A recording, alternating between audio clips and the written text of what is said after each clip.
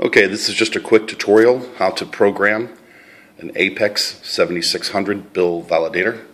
I have a stackerless here. This will work with either a stacker or stackerless. You'll notice that all of the pens are in the off position. I'm doing this for pulse setup. So wire number 1 is your pulse. Then you've got wire number 4 is your ground. Wire number 11 is your voltage in, which is 12 volts. So there's a button on this side of the bill validator. You simply depress the button for approximately 10 seconds. You'll see it start to flash when it's ready.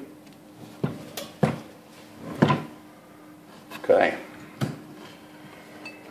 At this point, I'm going to take the programming sheet.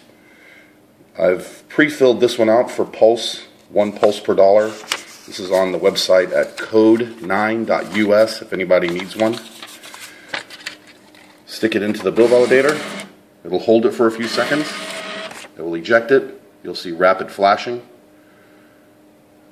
That'll mean successful programming.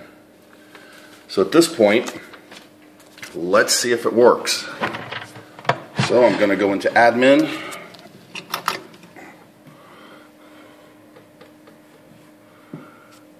I have an I/O test. This is a Gold Club. I can do a pulse in check.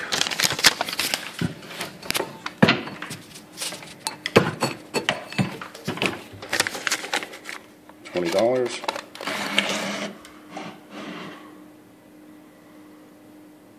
And there you have it. On this particular game, the pulse in is on 16A.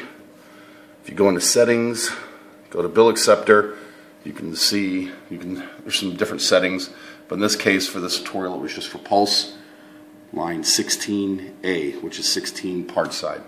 Hope that helps.